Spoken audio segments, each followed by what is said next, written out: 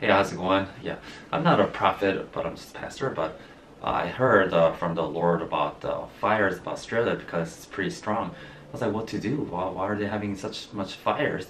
And this, what the inspiration I got was because of the sins of the people. There are four major types of sins. First thing is a corrupt church. The church is corrupt in that they are into the prosperity gospel and just hyper grace gospel, where they believe that you're once saved, forever saved, so you can go on and sin whatsoever.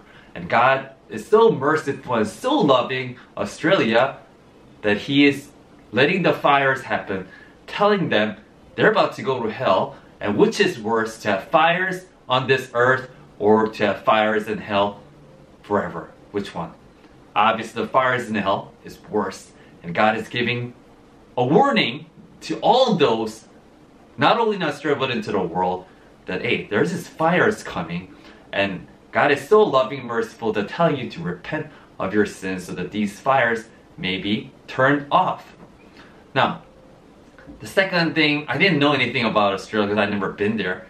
I don't know anything about it, but these are the inspiration that I get. The Australians are very, very high in their pride of they're very prideful, and they're very racist. I didn't know that they're racist until I got a receipt. God gave me inspiration that these are racist, and I found out all these information because I was like, they're still racist and they're against the Aborigine Australian. They're being mistreated, beaten by police.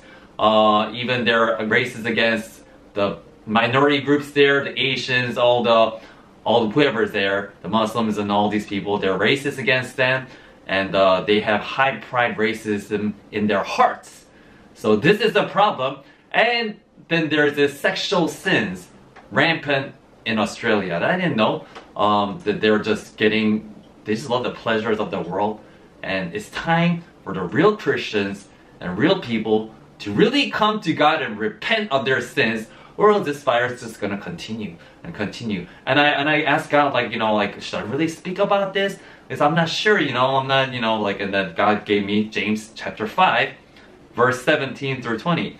Elijah was a man subject to like passions as we are, and he prayed earnestly that it might not rain, and it rained not on the earth by the space of 3 years and 6 months.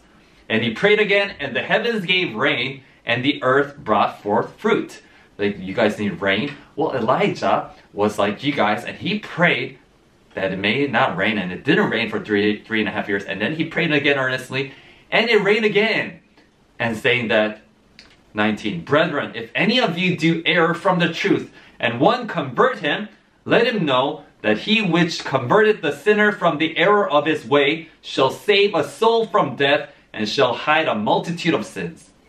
So this is the Lord saying that, hey, if you go and tell them, and if anybody converts, you're going to convert them from death to life, and you're going to hide multitude of sins. So he's like, go ahead and tell them. Whether they listen or not, it's up to you guys. But I'm telling you, man, come to repentance. Bible says that a bird does not even fall to the ground unless God the Father allows it to. And there are billions of animals dying every day here because of the wild bushes and fire and people dying. God is allowing these things to wake you guys up because the church is sleeping, dead. They're spiritually dead. They're all wanton, going about their fleshly lust. And God is telling you to repent and come back before it's too late. Which is worse, the hellfires or the fires in Australia? Which is worse? The hellfires is much worse than the fires of Australia. So you don't want to end up in the fires of hell. Time to wake up, get prepared. This is not only for the Australians, but this is for the people of the world. They need to come to God and realize, hey, there is an eternal hellfire when your body is dead and your soul leaves the body. There's a place, either you go to heaven with God, or you go to hellfire in the center of the earth, where is full of magma, forever and ever, burning and burning. Which one do you want to go? And God is showing by these natural disasters with fires and things, God is showing that the fires of hell is much worse, and it's very scary, and you don't want to go there ever, because you'll be there forever and ever burning, and we don't want to be there. So you either take it or not, that's up to you. I'm just gonna leave it. I'm gonna come to you, pray that you may come to repentance. But if you don't, that's the end of it. And Jesus is gonna come back soon.